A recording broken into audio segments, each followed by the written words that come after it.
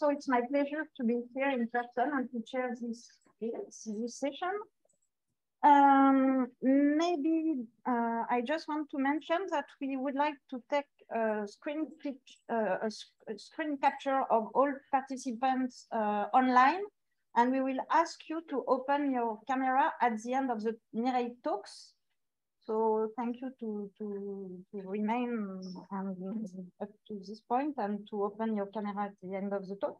So the first speaker of this session is Mireille Bousquet-Mélou. She's a specialist in enumerative combinatories. Like most of French combinatorialists, she works in a computer science lab, the Labrie in Bordeaux. Among the numerous results, some are in particular about connection between enumerative combinatorics and the algebraic structure of generating series. Among other combinatorial objects, she studied permutation, Lamarck maps, self-avoiding paths, and lattice paths confined to cones, which are the subject of a talk today. For a scientific contribution, Mireille has received prestigious prize, and she's a member of the French Academy of Science. And the talk today is about Tutte invariants. And you can begin. Okay, thank you, Frédéric. And thank you to Mark and the whole program committee for inviting me to this edition of AofA. I'm especially grateful for being allowed to present a talk on Zoom. Of course, it's probably less fun than being there in person, but I think that it is a mild discomfort compared to what's expecting us if we just go on in the same fashion as before. So I think that hybrid conferences are a very good thing. Okay, so this being said, I want to start. So this talk will be about, well, counting problems, mostly counting walks, using a technique that was introduced by William Tutte. And when preparing the talk, I've faced two challenges. So the first one is that, to be perfectly frank, this talk is about functional equations, which may at the moment not be your best friends.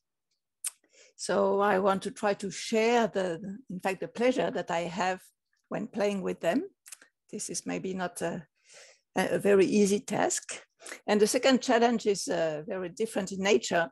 I was bored with LaTeX and Beamer and wanted to try something else. So I've used this library office Impress. It took me 10 times more time than with LaTeX, and I'm not totally convinced by the result. Okay, and before I start, I want to beg you to stop me and ask questions when needed. Okay, so my first slide will be a warning about this terminology of Tutte invariants. So as you probably know, this William Tutte was not only a distinguished combinatorialist, but also a distinguished graph theorist. And in particular, he invented a generalization of the chromatic polynomial of a graph, which is now called the Tutte polynomial. And these polynomials are often called graph invariants. And this is not at all the kind of invariance I want to talk about. As I said, what you will see in this talk is functional equations for enumerative combinatorics. Okay, so here's an outline of my talk. These first three sections, they form together a kind of a very thick introduction to the kind of things that I want to talk about, which involve catalytic variables. And then the main mathematical contents is in this section where I will define Tutte's invariant and show you on one example, in fact, the enumeration of these walks in the quadrant, how you can use them. And I will finish by unzooming and showing you the whole picture of what has been done about quadrant walks and three quadrant walks in the past 15 to 20 years and how Tutte's invariants fit in this picture. Okay, so in the first few minutes, I want us to stare together at just one equation. And I would like you and to get some familiarity with it, because it will be typical of the equations we play with. So here it is. So in my whole talk, you will see 3 variables: t, the main variable. We will always have formal power series in t, counting things, and x and y, which are 2 additional variables involved in the coefficients of this series. And in my equation here, so the main unknown, the only unknown, is this series q of xy, which stands for q of txy. So the first thing, the first observation is that this equation defines a unique formal power series q in t with coefficients depending on x and y. And the reason for that is that if you imagine so q to be a series in t, then well, the first coefficient, that is the coefficient of t to the 0, comes only from this term, because this is a multiple of t and these other terms as well. So the constant term must be 1. And once you have found this first term, then you can address the coefficient of t. So you'll get something from here. This will be xy times 1 plus 1 over y times, okay, 1 minus 1, and so on. So here I have detailed the computation of the first 2 coefficients of q. And at the end, you get 1 plus txy. And so in this way, by induction on n, you can compute the coefficient of t to the n. The second observation is that this equation is a bit maybe unusual, as it involves certain divided differences. So q of xy minus q of 0y divided by x here, and its twin in y here. Sometimes they are called discrete derivatives instead. And at first sight, because you have these denominators here, you could believe that the coefficient of t to the n in your series will be some rational function in x and y with powers of x and y at the denominator. But because of this difference, you see here again by induction on n, that in fact the coefficient of t to the n is a polynomial in x and y. So here's a bit of notation. I denote with small letters q ijn to be the coefficient of t to the n, x to the I, y to the j in my series. That's the second property. Now a bit of terminology. So following Doron-Zeilberger, we often say that these 2 variables, x and y, which are really crucial for writing the equation, you cannot do without them, are catalytic. And what else? Yeah, I guess this is it. So you also, oops, that's interesting. You also notice that here, my equation is linear in q of xy. So what I will do now is put together all these terms in q of xy on the left-hand side. So I get here factor 1 minus t times something. And this purple factor is called the kernel of the equation. And now on the right, all that I have involves these 2 specializations of q. So as I said, this is the kernel of the equation, this purple coefficient. And what else? A bit of notation now. I tend to denote, for the sake of compactness, x bar, that's 1 over x, and y bar is 1 over y. So you see, it makes a smaller equation. And the last thing that I'm going to do with my favorite equation is to multiply it out by xy. So then what happens is that on the left-hand side, now the kernel multiplied by xy is a true polynomial. This becomes y plus x. And on the right-hand side, well, you have something that is nicely split into function of x plus function of y plus something explicit. Okay, So now that we have stared at this equation, I want to tell you that it counts something. And what it counts is certain lattice walks with steps taken in these set of 3 steps, northeast, west, south, that start from the origin in the square lattice and are completely contained in the first quadrant of the plane.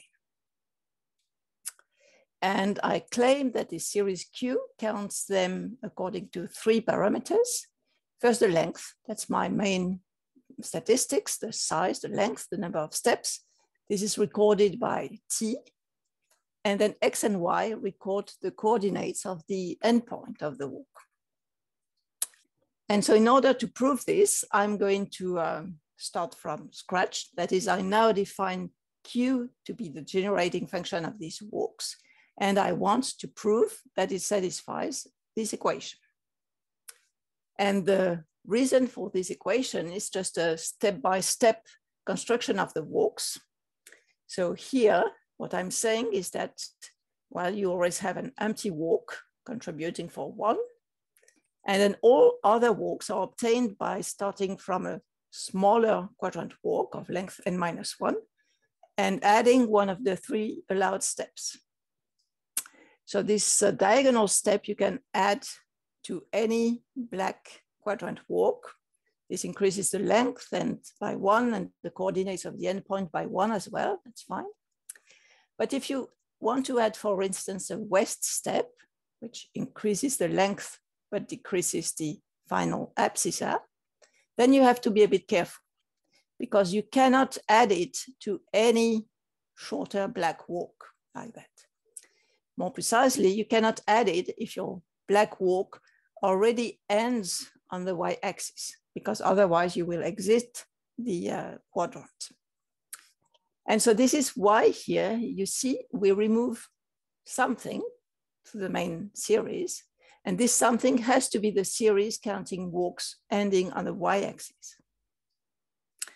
But very conveniently, it turns out from this description of Q that if you set x equal to 0, any walk that ends at a positive abscissa will have no contribution at all.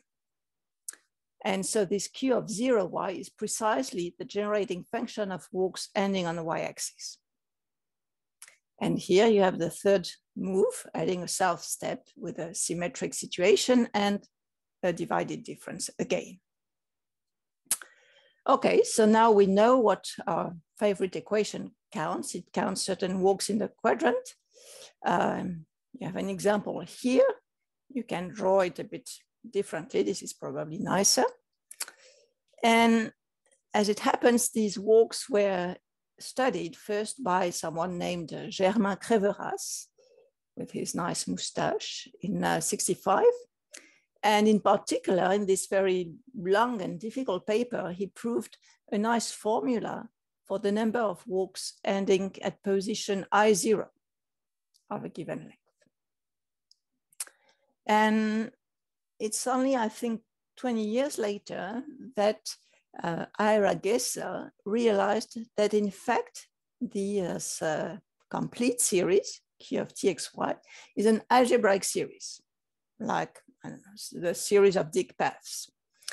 And what is meant by that is that there exists a polynomial, a non-zero polynomial P, such that P of series and variables vanishes.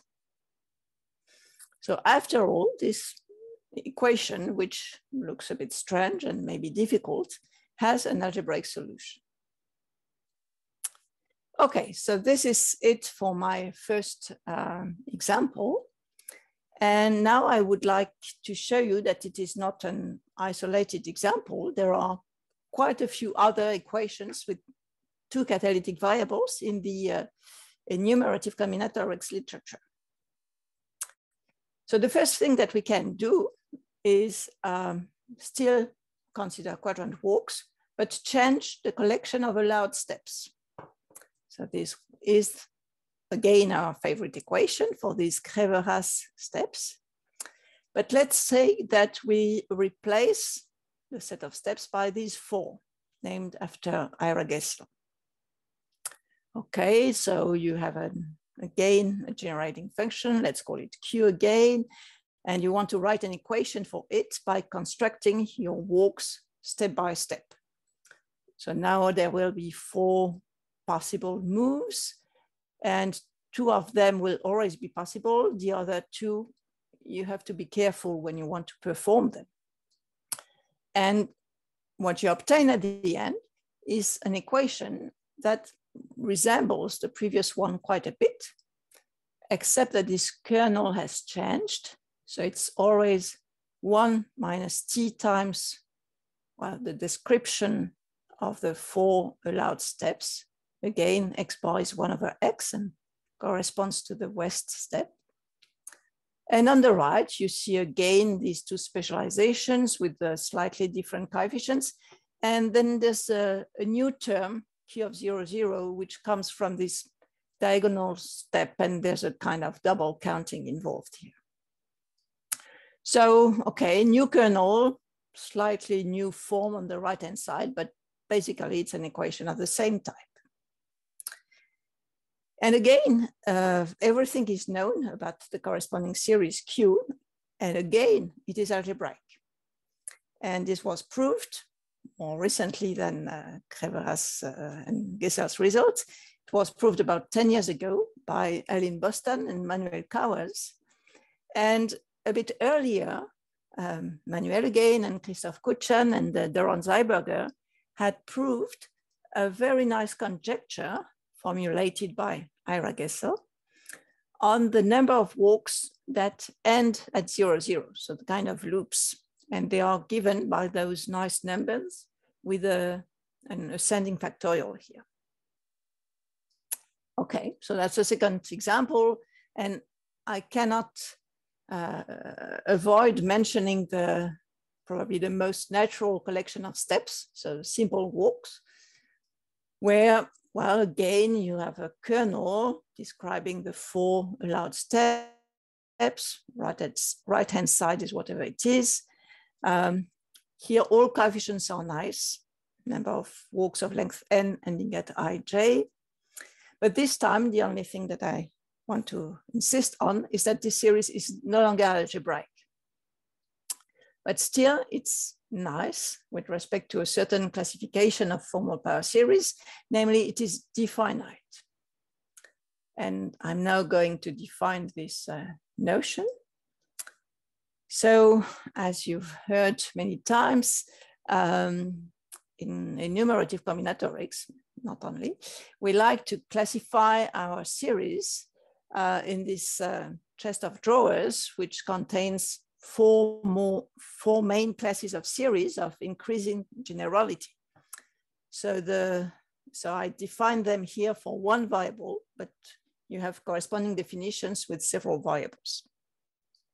So the simplest series, they are the rational ones here. Then come the algebraic series, like for Creveras walks, Gessel walks, satisfying a polynomial equation. Then comes an even bigger class of definite series, like walks with simple steps in the quadrant. And these ones, they are those that satisfy a linear differential equation with the polynomial coefficients. And then comes a 4th and even bigger class of D-algebraic series, satisfying a possibly nonlinear differential equation. And then, of course, you have series that just do not fit in this chest of drawers, which are called hypertranscendental or differentially transcendental. Okay, so let us go back to examples. Another source of examples of these equations in 2 catalytic variables arises from the enumeration of still 2-dimensional walks, but these times confined to a cone, a non-convex cone consisting of 3 quadrants. And I will not tell you where this, how this equation arises, but it's again a step-by-step construction. It describes walks that end in the upper part, hence the U of this cone above the diagonal. And you see, it looks a bit like these quadrant equations that we had. An explicit kernel times the series is equal to some right-hand side, where you happily recognize U of x0, so usual specialization.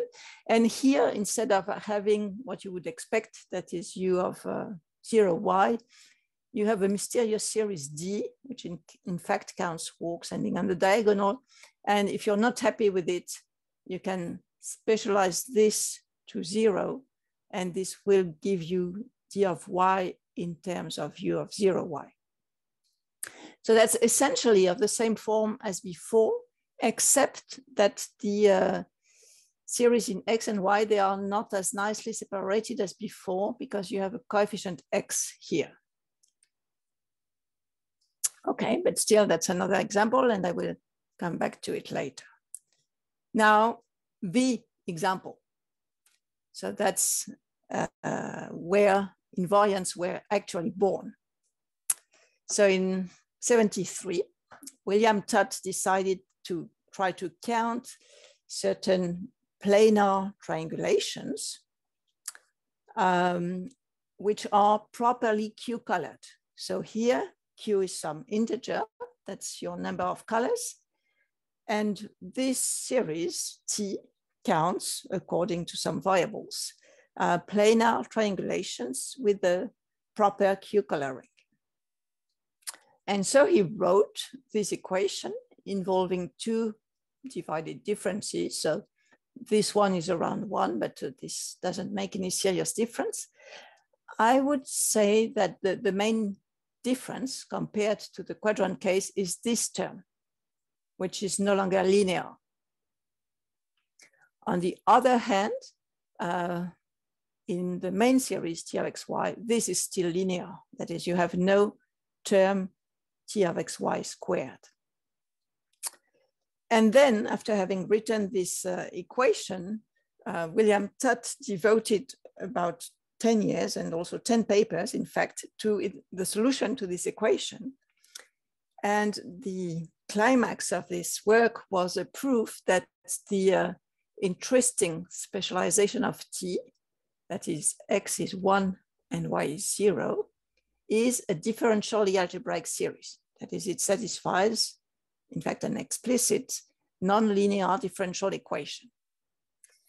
And on the way to this proof, Tutte also proved algebraicity for certain values of Q. So this is my favorite historical example in a sense. Now I jump over, 50 years, a very recent example related to a stock sorting procedure discussed by Don Knuth in 1968. So here you have now an equation in, again, with two discrete derivatives, or two divided differences. And this one, you see, it is no longer linear in P of xy. It's probably not definite, but this has not been proved. And if you want to know what this stack sorting procedure is, so you have your stack here. The permutation sigma is your input to the right of the stack. You will output S of sigma. And the procedure is as follows. So at each time, you try to put in your stack the first available entry here to the right. And you can only do it if your stack satisfies a kind of a Hanoi tower condition, that is, the entries are decreasing in the stack. So here it's not possible. And this means that you have to output the 2 first. And then, well, again, what can I do? Can I put 4 in the stack? Yes, so this time you would put 4 in the stack, okay? And these 3 stack sortable permutations, by definition, they are those permutation sigma such that when you apply 3 times this stack sorting procedure, you get the identity. And as you can probably guess or wonder, I will tell you about one-stack sortable and two-stack sortable permutations later. And I think this is my last example. So, okay, so now you're possibly convinced that these equations occur naturally in several classes of problems, that is walks, maps, permutations. But you may still wonder why two catalytic variables? Could there be 5? Could there be 1? And the aim of this third small section is to answer these concerns. So first, 0 catalytic variable. That is, you write directly an equation by putting pieces of your objects together, and you have only one variable, t, the main size variable. Well, as you know, we are all familiar with many objects that can be described in this way. So here I've drawn dig paths counted by length, the corresponding equation. Here I've written an equation for plane trees with nodes of degree 5 and 18. And in general, any object with a recursive branching structure where the subpieces can be chosen independently give rise to such a polynomial equation or a system of polynomial equations. Here I've mentioned also one-stack sortable permutation, which also have some kind of binary structure, which is the same as dig paths. And so obviously, when we have no catalytic variable, we are in the world of algebraic series. Okay, so the next step, one catalytic variable. And there again, you can find many examples in the literature, and in particular in the enumeration of maps, but this time, uncolored maps. That is, so I won't define them. They are graphs embedded in a surface. I think that Marie gives a talk on Thursday, Mireille Bousquet, on maps, where you will see the formal definition. And so there's many families of maps, planar, non-planar, that give rise to equations like this one. Here you have a divided difference at 1, non-linear equation. And if you're not happy with having the divided difference at 1, you can get rid of it just by translating your variable. If a of x is m of x plus 1, then here, instead of the specialization m of 1, you have a of 0 and a derivative or discrete derivative at 0. Another example, two-stack sortable permutations. And here comes Doron again, who wrote this equation, non-linear, but with a discrete derivative at 1 and just only one catalytic variable. Now for these equations, there is a general algebraicity result, which we proved with Arnaud Géhan a few years ago. And this result tells you that if you have any polynomial equation involving one main series, a of x, which is a series in T with, say, polynomial coefficients in x, and then a number, maybe 1, but maybe more, a number of series A1 up to AK that only depend on T, no x, and then T and x. And assuming that this equation is well-founded in a sense, which is always the case for equations with the combinatorial origin, then in fact, even if it's not obvious, you are still in the world of algebraic series. And then quite a few years afterwards, I learned that this result is in fact, this is a bit embarrassing, a special case of hard theorem in algebra proved by Popescu and then maybe reproved or corrected, I don't know exactly, by Swan. So yeah, so this is a bit embarrassing, but on the other hand, I think our proof is elementary, and in particular, it's effective. And at the moment, it's being made even more effective by Alan Boston and his collaborators, who are really designing efficient procedures that, starting from such an equation, will provide algebraic polynomial equations for, say, A1 up to AK or A of X. So you see, even with only one catalytic variable, well, we are still in the same class of series. I've told you that with two catalytic variables, this will not be the case. And I've shown you many examples. So I will skip over the case of two catalytic variables and just tell you that some problems can be naturally described by D catalytic variables, like walks with the non-negative orthant in D dimensions, and here you get something D-finite. Another interesting result, which can be also proved starting from such equations, is the enumeration of a permutation with no ascending subsequence of length D+2.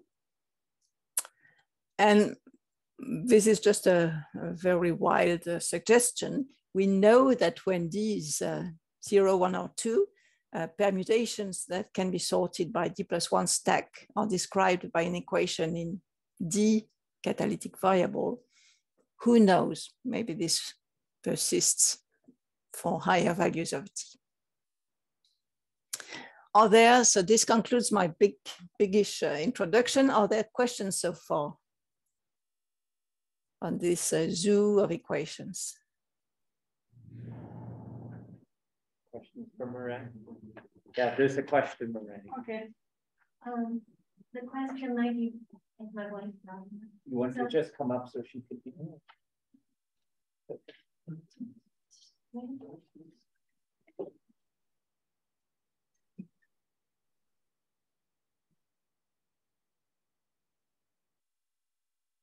Here. It's just you just come. Oh, okay. Sorry, the question might be very naive. So in the earlier examples you gave about lattice works, so I noticed that it looks like when it's X, it's east step, and when it's Y, it's north step, and when it's X bar, it's west step, and when it's Y bar, it's south step, and when it's X bar times Y bar, it's like southwest step in most of the examples, except one kind of a later example where you have which example, sorry? So in most of the example, it's that pattern, if I'm not mistaken. But like in one of the later examples,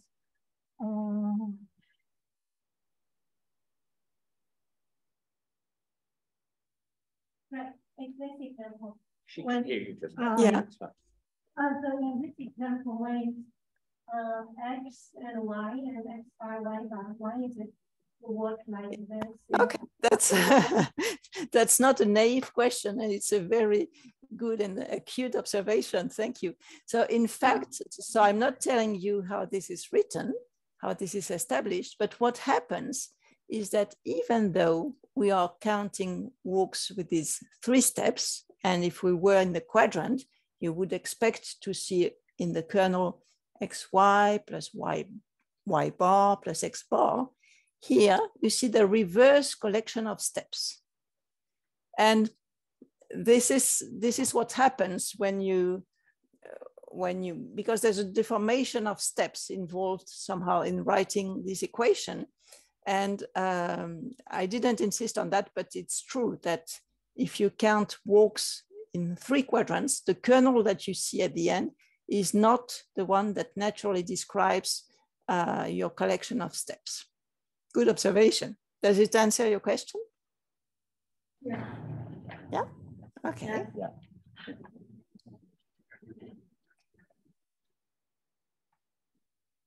Okay, so maybe now I'm getting to the main part of my talk about these Tutte invariants. So we will work with some of these equations. So in this slide, I'm telling you what I want to hold. So I want my equation to define a series A, series in T with, say, polynomial coefficients in X and Y. I want my equation to be linear in A of XY. That is, for instance, this will not include 3 stack sortable permutations. And then I want to have these 2 divided differences, say at 0 of first order. That is, I don't want to iterate divided differences. So my equations, typically, they would look like that.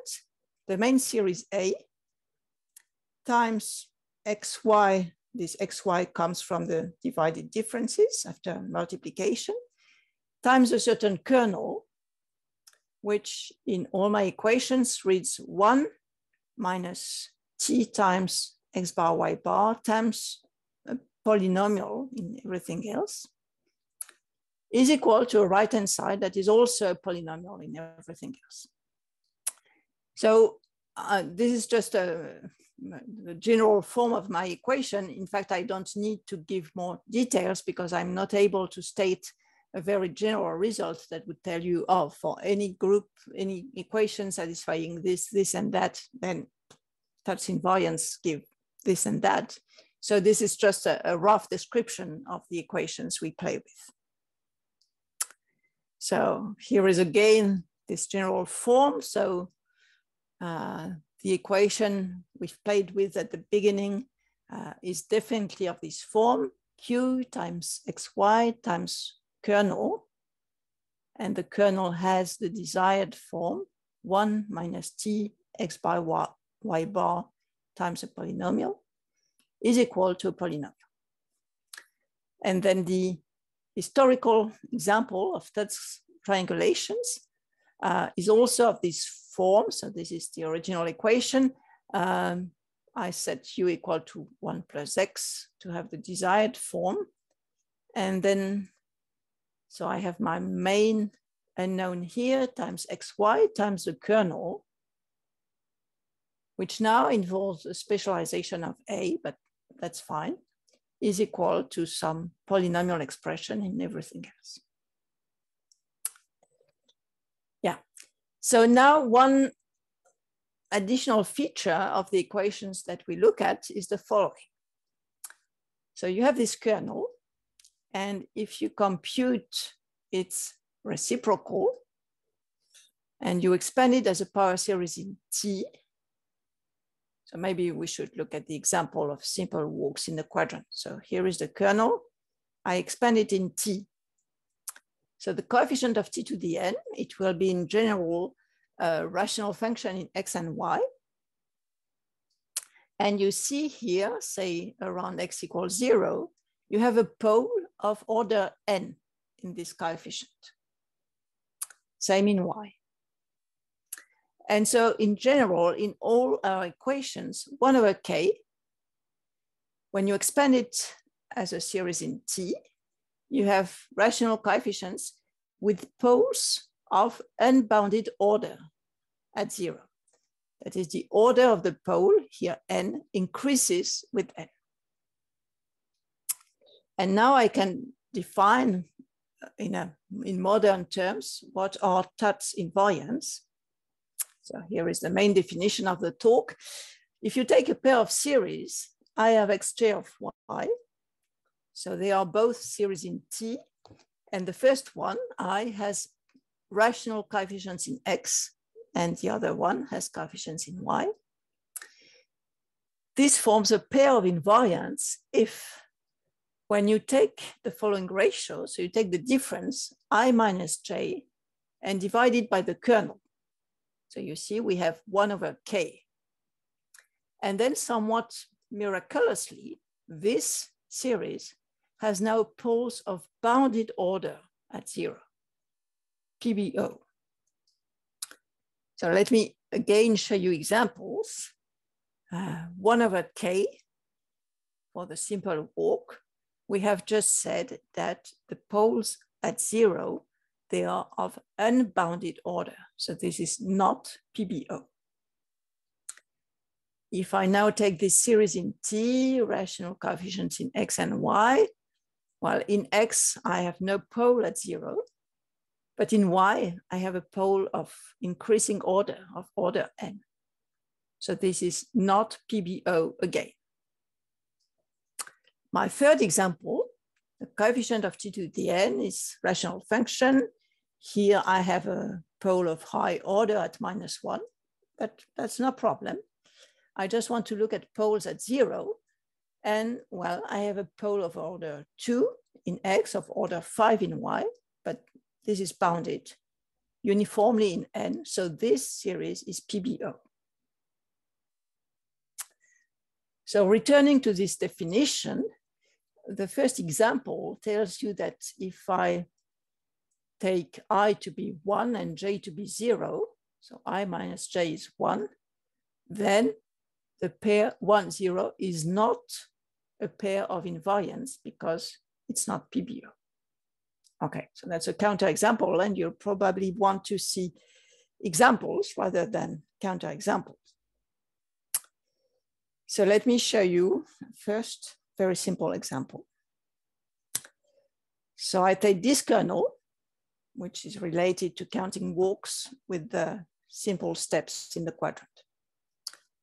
Well, you observe that this kernel can be written as a function of X minus a function of Y. So it reads I of X minus J of Y.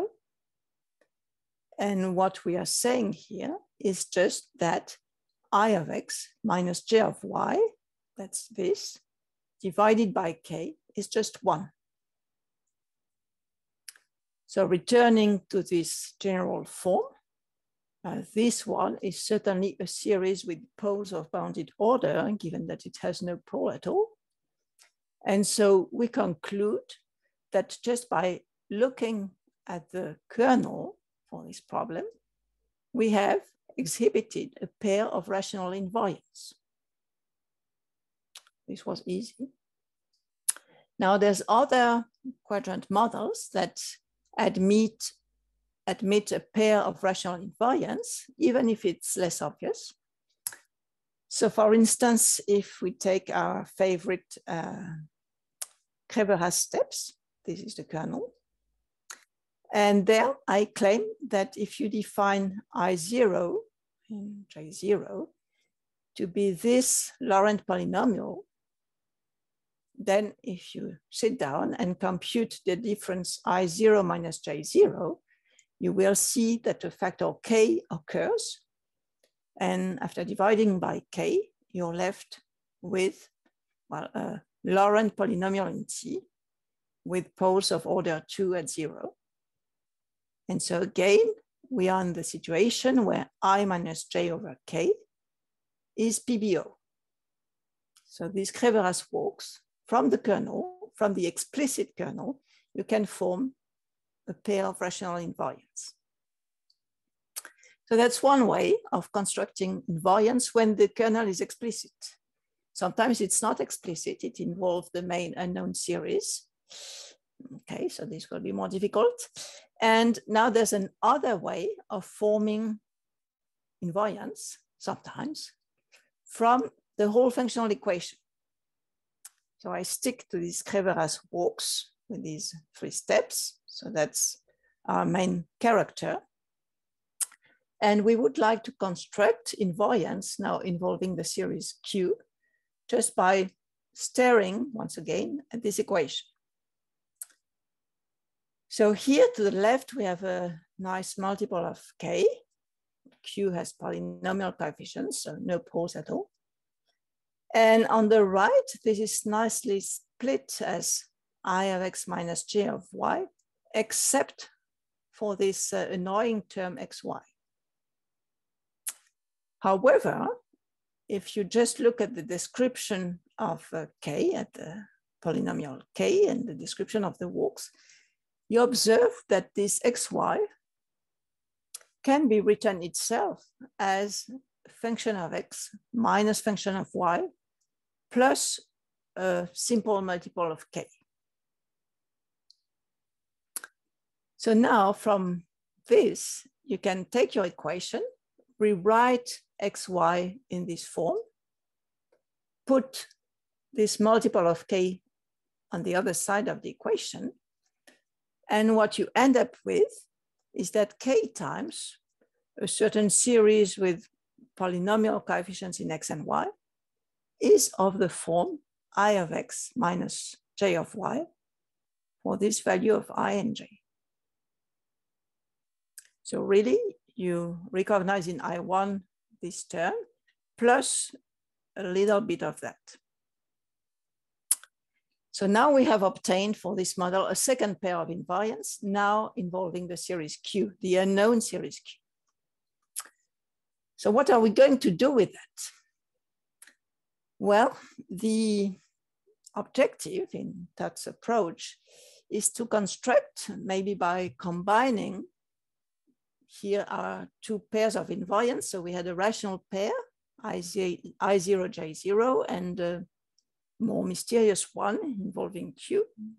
And we would like to build certain invariants that we may call strict. And from this, we will derive some information on Q of x0. So let me clarify this. So first, this bottom lemma tells you what I mean by combining two pairs of invariants. It is easy to prove that if you take these two pairs and make component-wise sums or component-wise products, you still get a pair of invariants. So for instance, I1 squared, J1 squared is a pair of invariants. So you can really combine polynomially any pair of invariants or any family of invariants to get new invariants. And now the first lemma, which is also simple to prove, tells you about a strong way of being invariants. So assume that you have a pair, ij, of invariants. And so you look again at this ratio, I minus j over k. So by definition, it is PBO at 0. But assume that in fact, not only it has poles of bounded order at 0, but in fact that it vanishes at 0. So in a sense, we have very strict invariants. So what it means is that I minus j over k expands as a series in T.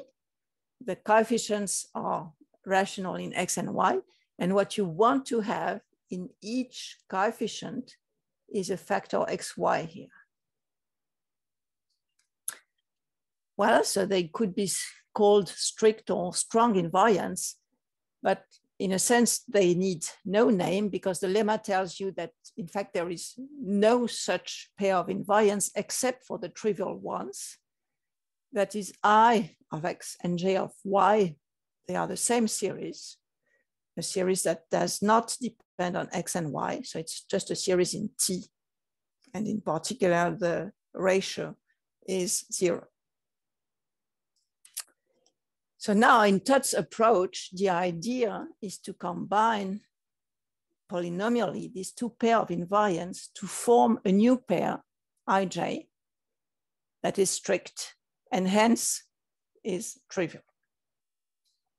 So this is what we are going to do on these Creveras walks, starting from the two pairs that we have obtained. So again, we have here a rational pair of invariants with the corresponding ratio. To the right, we have the pair of Q invariants with the corresponding ratio. And we want to combine them. So this will be probably the most technical slide in my talk, so bear with me. So we want to form a polynomial combination, and the conclusion, so we will obtain a pair of invariants ij, and the conclusion will be that I of x, in fact, does not involve x. So at the moment, our I0 and I1, they involve X and they even have poles at 0. A double pole for I0, a simple pole for I1. And so maybe an idea, if we want to get something that's trivial, is first to get rid of this double pole. But if you square I1, you will get a double pole here. And if you subtract this I0, you have got rid of the double pole. And in fact, if you look at this carefully, you have also got rid of the simple pole. So that's one observation. Maybe it would be worth considering the pair ij defined as I1 squared minus I0, same for j, just because, well, by construction, they have no pole at 0. Okay, so let's do that and compute the ratio I minus j over k using these elementary ratios. And in fact, when you do that, you realize that indeed, this I minus j over k has a factor xy. So vanishes at 0. And so they form a pair of strict invariants. And by this invariant lemma, we'll know that in fact, this I of x, which looks as if it would depend on x, is a constant function of x. So for instance, it is equal to I of 0. And so we can rewrite this. So this is I of x in terms of q. And this is its value at 0.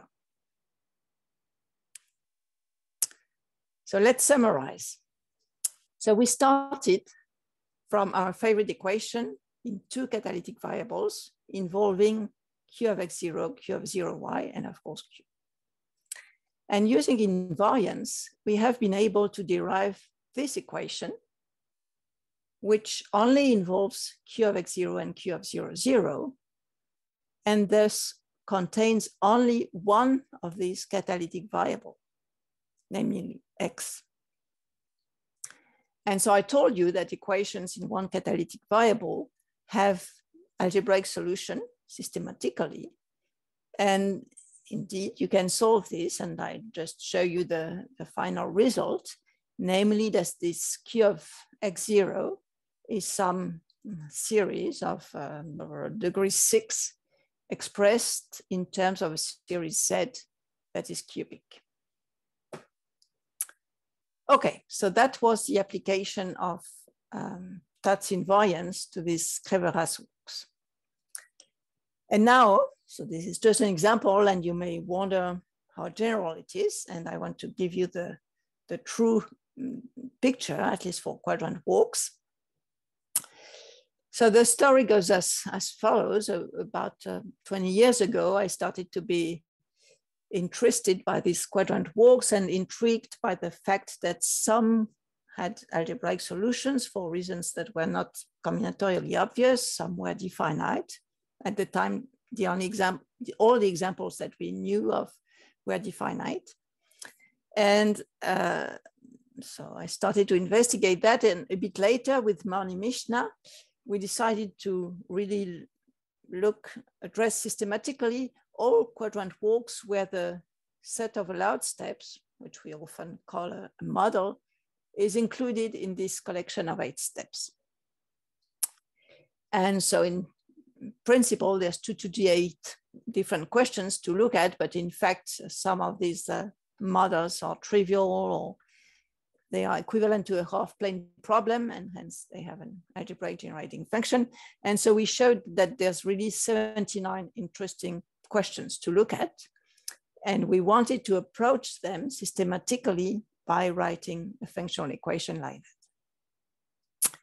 And now I'm skipping over the next 20 years.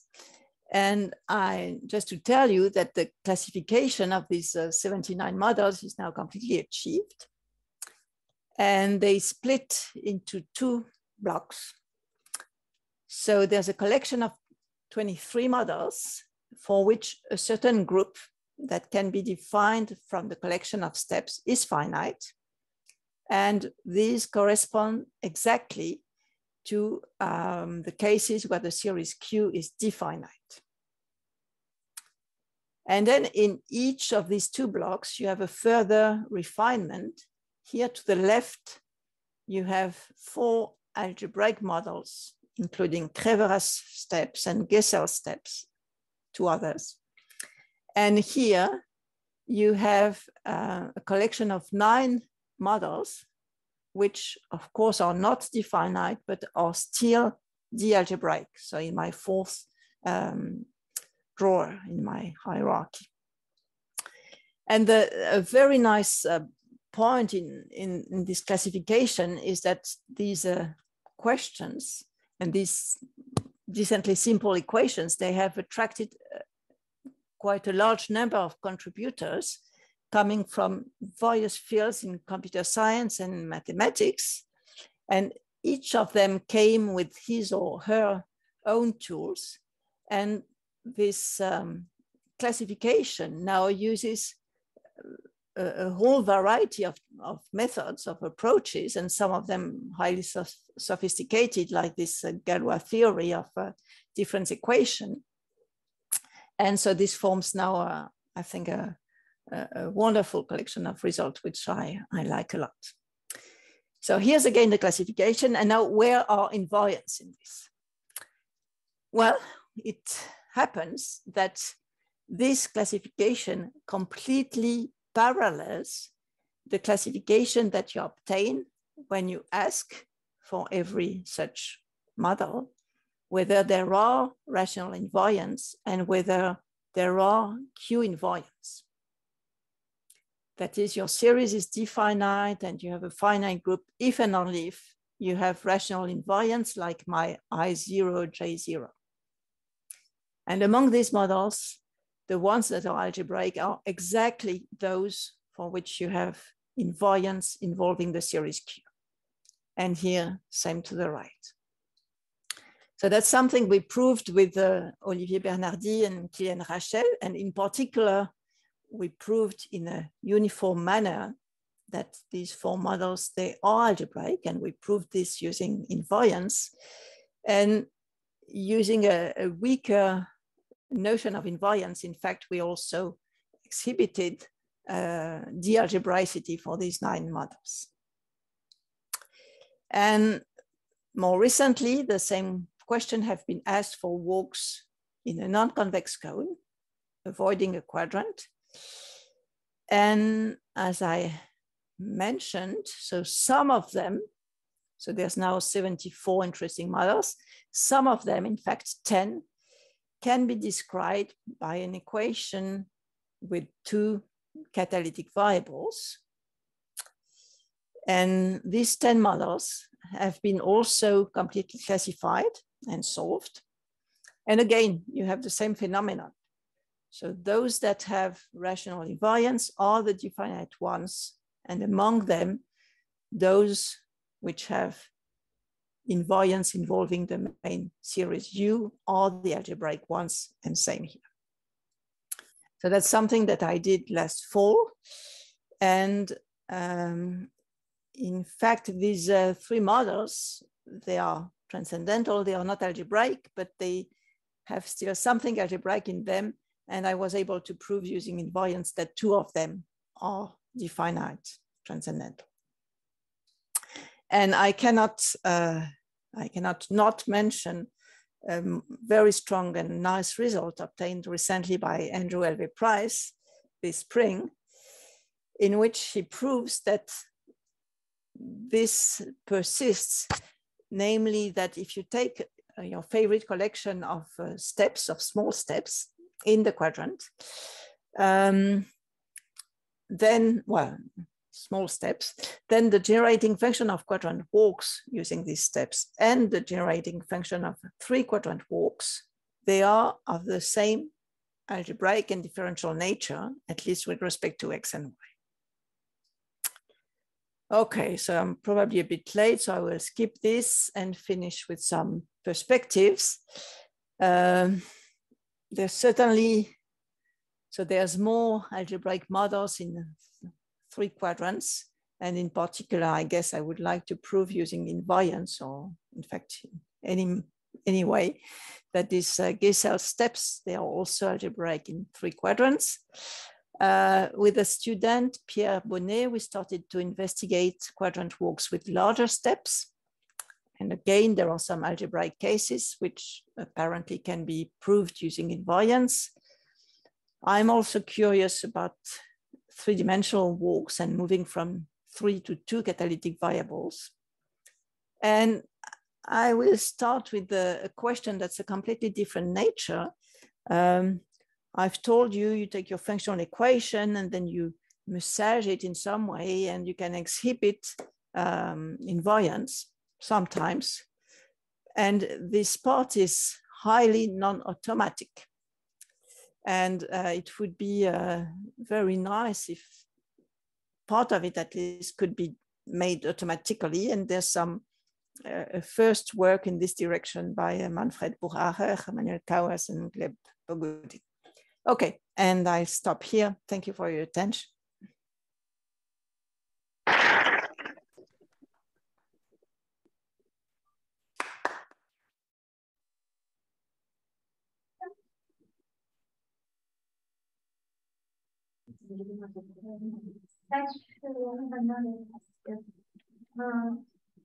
Yeah, I just raised my voice.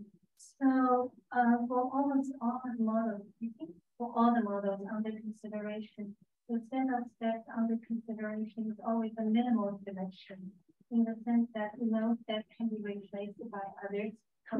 I'm sorry, I can't hear very well the question. Could you, are you talking in the echo? And I can't. Yeah, if you just stand here, she would be fine. Yeah. Sorry, this might be another naive question.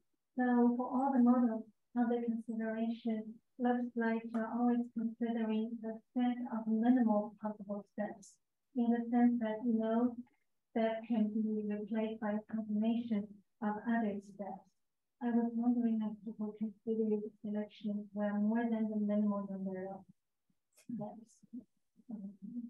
I'm absolutely sorry. Could someone repeat the question, because it was like blurred. Thank you, Frédéric. Oh. Merci. Okay, so in French, ça va aller plus vite. Tous les exemples que tu considères de marche utilisent un nombre minimal de pas, au sens où tu ne peux pas remplacer un pas par une combinaison linéaire d'autres pas. Et donc, est-ce qu'il y a des modèles où on considère un nombre non minimum de pas? Thank you. Thank you for repeating the question. I'm sorry, I still encourage you to ask questions. So yes, maybe in the cases that I shown, these set of steps were minimal in a certain sense, but this need not be the case. For instance, you could consider the king walks, where you allow all 8 nearest neighbor steps. And this, in fact, has been done for the walks in a quadrant, for walks in 3 quadrants. And we are systematically in this definite transcendental case for both problems. So this is just by accident if my models did satisfy this property. Merci.